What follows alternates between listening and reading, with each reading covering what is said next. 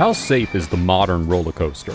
Media attention to amusement park injuries and fatalities have led to concerns about passenger safety and potential brain injuries resulting from faster, more complex rides that may cause greater stress on the rider. Russian ice slides, popular in the 16th and 17th centuries, are the earliest ancestors of the present-day roller coaster.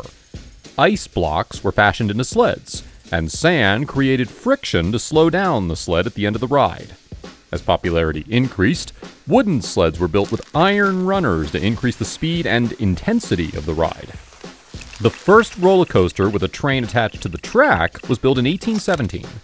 In the mid-1800s, a Pennsylvania train was originally constructed as a coal transportation system, but became an attraction for visitors willing to pay $1 to ride it.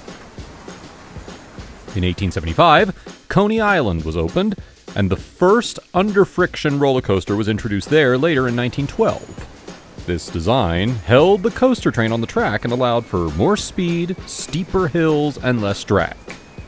But what inspired the evolution of roller coasters? Here's how roller coasters have evolved over the past 2 centuries.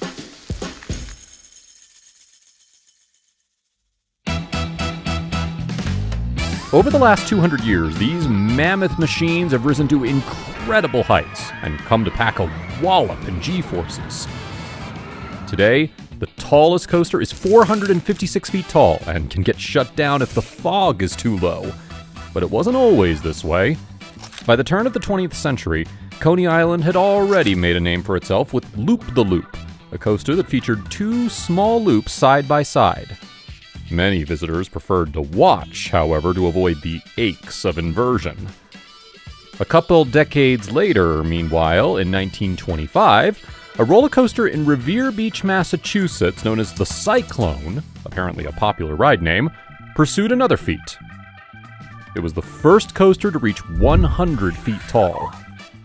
Disneyland released the first roller coaster with steel tubular track in 1959 with the Matterhorn bobsleds. Whenever Walt Disney goes anywhere in the world, he likes to bring back something for the park.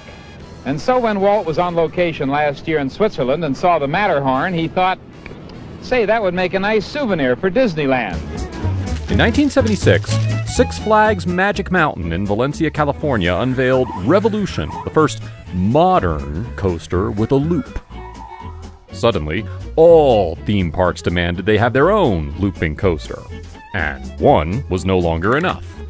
In 1980, the Carolina Cyclone opened at Carowinds in Charlotte. It was the first to have 4 inversions.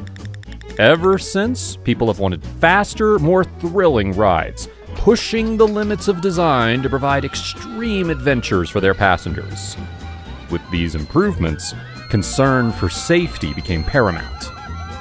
Compared to the sustained forces astronauts or fighter pilots experience, the G-forces coasters exert are brief.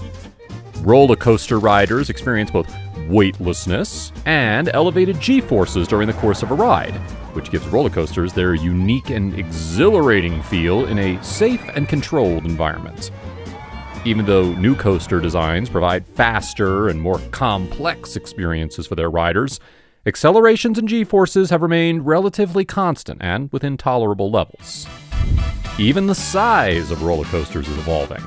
In 1989, Magnum XL 200 at Cedar Point broke the 200-foot height barrier.